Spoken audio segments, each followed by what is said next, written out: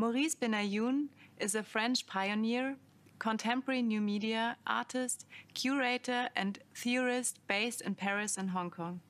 His work employs various media, including and often combining video, computer graphics, immersive virtual reality, the internet, performance, EEG, 3D printing, large-scale urban media art installations, and interactive exhibitions.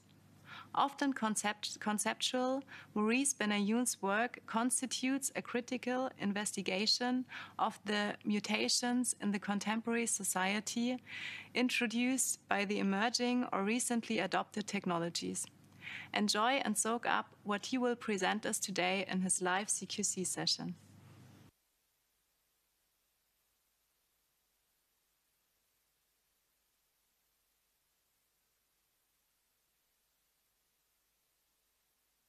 Hello, good morning if you're in Europe, and good afternoon if you're in Asia, and good night if you're in California. So I wanted to present this project we have been working on for the last few months and even few years for part of the project. And it's a kind of a complex project that needs to be described carefully. And this is what I will try to do today in order to make visible at the same time the complexity and the richness of the project. So we can start with the slides. So the project is titled We Make Money as Art. It's not the title of the project, sorry, but my talk is titled like that, Speculative Speculations on Art and Values. Of course, it may be a bit intriguing, but you will understand very quickly the relation between money, art, transactions, speculation, and values, and this is what this is about.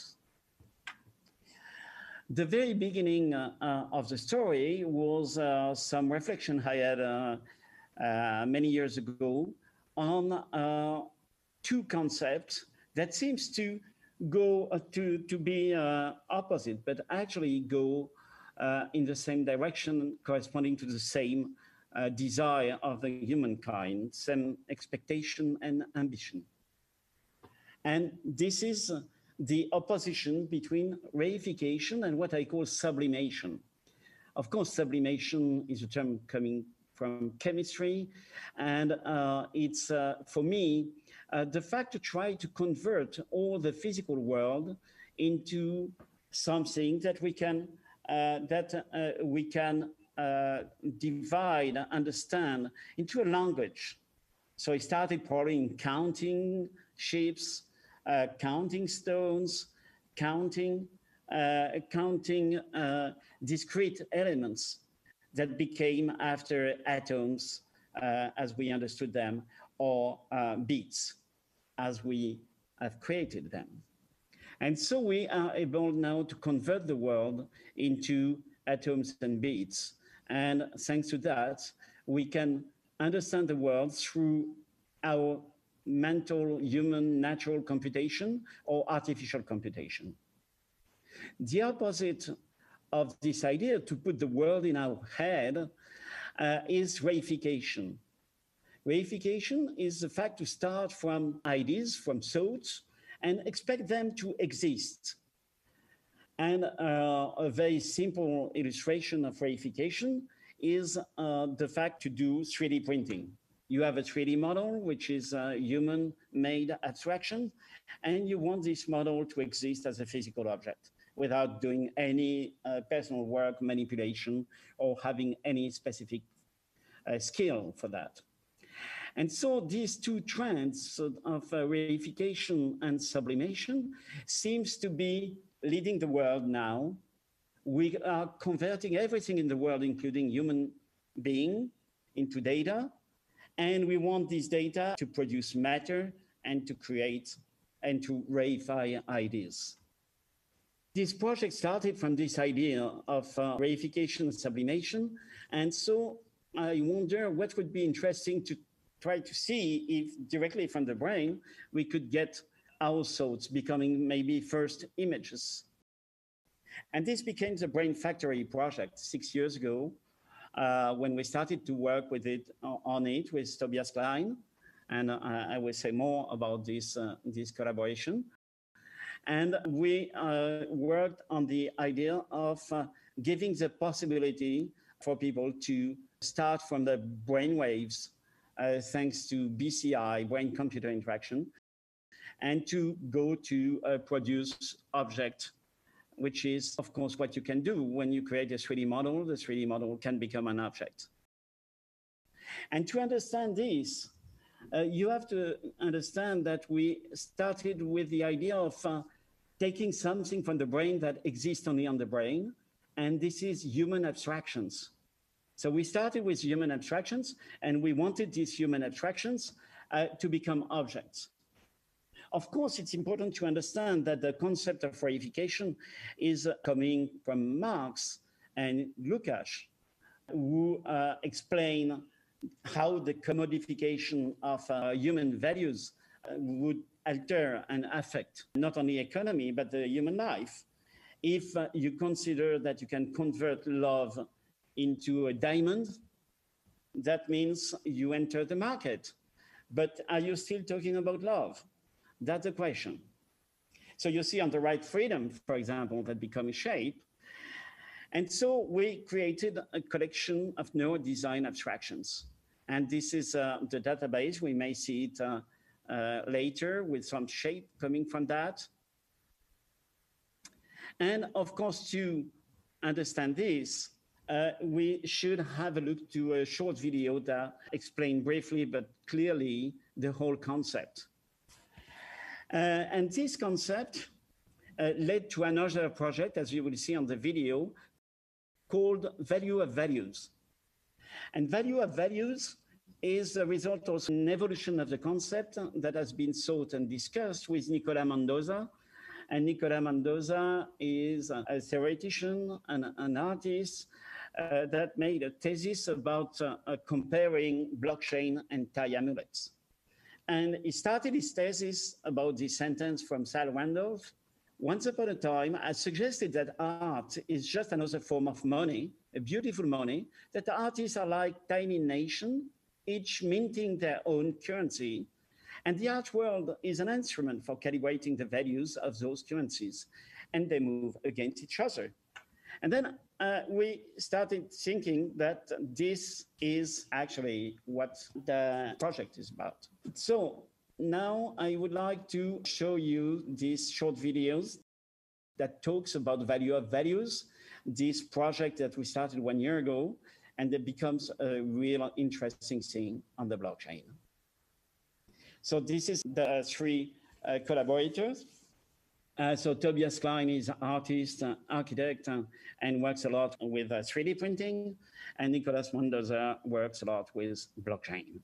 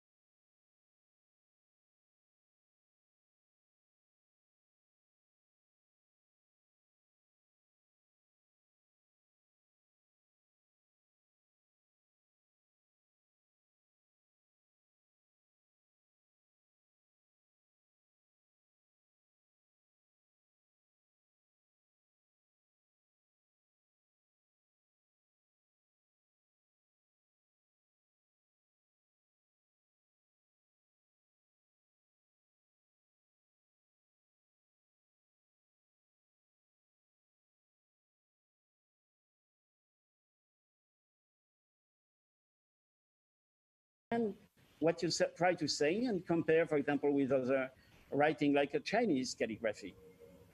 And the interpreter, with another of the gang, the interpreter is actually trying to figure out how the articulation of the different words you have found makes sense. So to use your brain to write, to use your brain to create a volume, to give shape, create other form of object, it's part of the reification process. And the reification process is when the values become objects. And here, for example, you have purity that becomes an inflatable sculpture. And so people out of the 3D model can create here the footprint of freedom or democracy with. Here is a 3D printer that generates concrete sculpture that vanish when it rains on them, they become sand again. So the interesting element of the thing is, beside of this process that create a relation between values, object, transaction, there is something else happening. We are actually practicing an interdisciplinary project, which is made of neuroscience, sculpture, 3D graphics, music with biofeedback, design, poetry, economics, fintech, and politics. And the artwork that has evolved from the status of art objects became recently art subject with complex behavior with artificial intelligence. But we can even say that more than a subject, it can become a virtual society. And so the visitor of the show become an artist, a curator, a collector, an art dealer, a trader in 10 minutes. And the project itself is made of a generator, a calligrapher, a printer, a reader, an interpreter, a scientist, an analyst, an accountant, and a poet. This built a new kind of art that allow people to consider that the action of the artwork goes beyond the gallery space. So here you see the trading platform on the website vov.art. And on this trading platform, you can see your collection. So this is my collection. And the collection define yourself because you keep only the values you want to keep, that the values that make sense for you. And so in a way, we could have portraits made of values. But you can also decide to select one value and to trade it, to transfer it to somebody else. Let me show you now what the transactional poetry looks like. And so on the website, you can see the transactional poetry here, and you can have it full screen. And this is the actual transactions. It's not something we generate at random. This is something that corresponds to actual transaction. And if you go down the page, or you can of course see the volume, see the last that has been produced. And here you see the relative value of the values. So you see here you have fame, love, openness, purity, family, compassion, and so on. In different cities, you can see how the values change from one country to another, and compare, for example, Taipei and Guangzhou, and you see that in Taipei, the first value is sex, love, and compassion, and in Guangzhou, Korea, it's sex, money, and fame. And you can see exactly for which value for each. And this will allow to compare the ranking values from one country to another, and we try to understand what are the important values for each culture. This is something that has never been measured. And so the interest of the project is, of course, to make it real. And so anybody can come to the website. If you cannot access the show, we are preparing a version that will be online. Let me see if I can go further, because I would like to say something about the reification thing. So if you get a token And you can also buy tokens. Some are very cheap. Some are expensive. It depends on the number. A token is a value like love 1234, or like love 0001. And the number, of course, modify also the scarcity of the value. But if you produce an artwork out of the value and you succeed in making sense out of it, then your artwork may be presented in one of the shows, because we want to show reification, and we are totally open with, I don't know, School of Art and any institution that would like to have a partnership and create a workshop to have artists working and creating artworks out of what we call a seed of art, which is a VOV. And then this can be part of one of the shows. So this one you see here, it's a project of creating a big reificator. And the big reificator would print the 3D models, the values in concrete. And at the end of the process, instead of having a beautiful vanity, it rains on the sculpture, and the sculpture becomes sand again.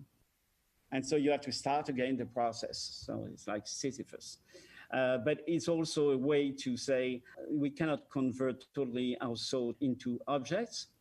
But in a way, isn't it the role of the artist to give shape to ideas? And this is what this project allows. So if you make sense out of the final model, then suddenly you legitimate the practice. So we are totally open to many kind of collaborations for that. And we have many exhibition plans, but for most of them, they have been postponed. So I don't know exactly when they will happen. So I won't tell you. I won't tell you where it is. But we need to have exhibition as many countries as possible, as it will allow to define what is the ranking of values for each country, and then what is ranking of values for each people and each city as well. And so this project is a form of survey. It's an experimental project. We could say it's a kind of global art project, not in the classical sense of the term, but because it's affecting so many fields and layers of human activity at the same time. And it's pretty funny to do as well. So this is why people usually enjoy to do that. And here we have one of the related projects, which is actually the brain cloud. We had a big tube made of plenty of LEDs to represent this evolution of the brain in action. So definitely, value of values is a way to speculate, and to speculate on the human values at the theoretical level, metaphorical level, and at the financial level as well. I hope I've been clear, and thank you for your attention.